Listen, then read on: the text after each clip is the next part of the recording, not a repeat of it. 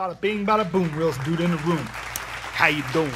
So, I'm talking right now, we're going to talk about North American land claims. And notice I didn't say Native American land claims because they were the first Americans that were in the United States.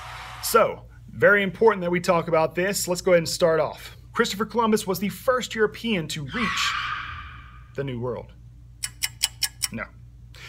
That would be the Vikings in the year 1000. So, 40,000 years ago, the Native Americans, well, they were Asians at the time, they came from the Bering Strait, which was a land bridge that was formed by the Ice Age at the time.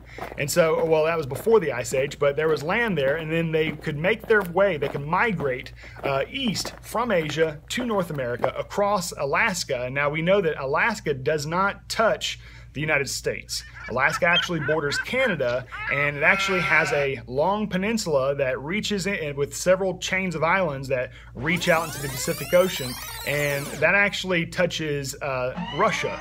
And so it actually is really close to Russia. So they came from Asia across Russia through the Bering Strait into North America. Let's get started. So in the year of 1000, Vikings settled in Newfoundland. Now remember that Newfoundland name because it will come up a little bit later in our timeline, because it's not the first time that someone will land there. So Europeans thought at the time, there was a beginning understanding that there were a lot of riches to be had in Asia and in India and in China and Asia and Japan and Sipangu and all these mythical places.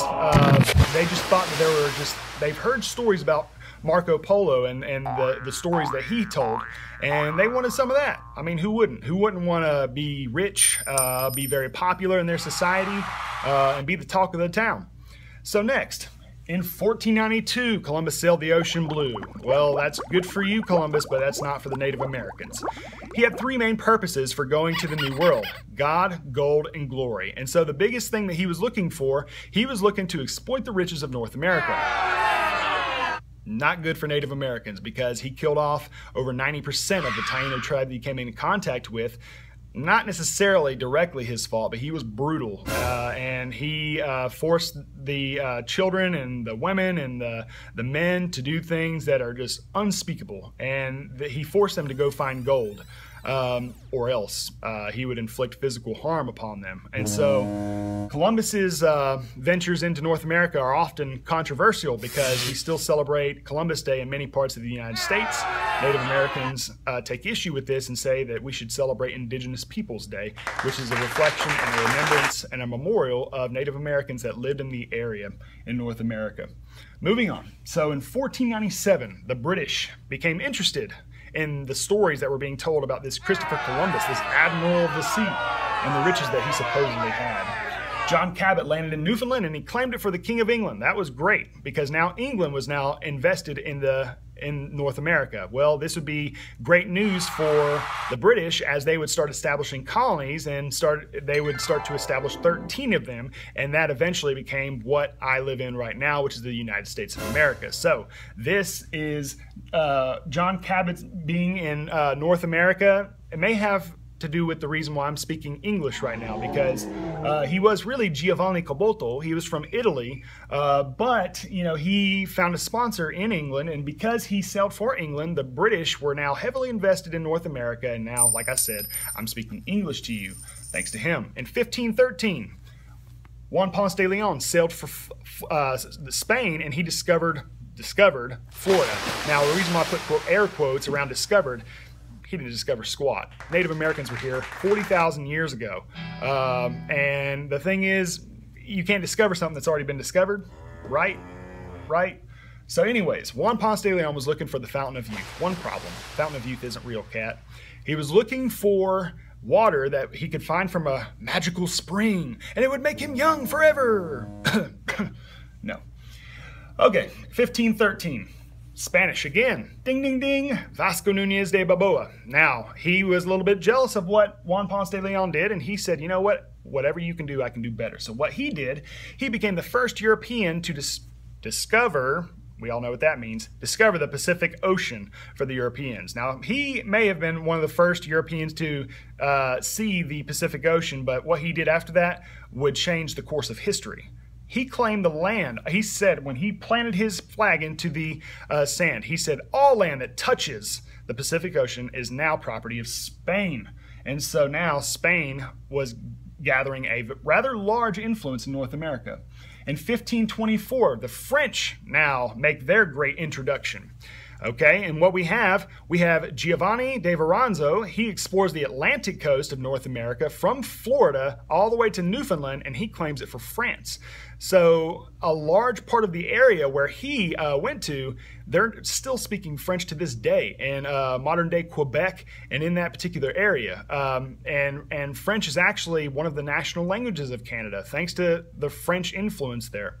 In 1529, the Spanish, they come ringing again. What we have is Hernando de Soto. He became the first European to explore deeper into the United States, and he sailed from Florida to Arkansas, and he claims many of the areas that he visits for Spain. So the Spanish, they're gathering a lot of territory in this time.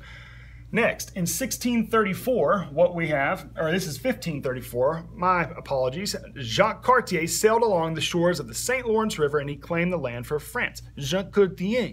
And like I said, in the same area where Giovanni de Verrazano explored, Jacques Cartier added some of his own French influence.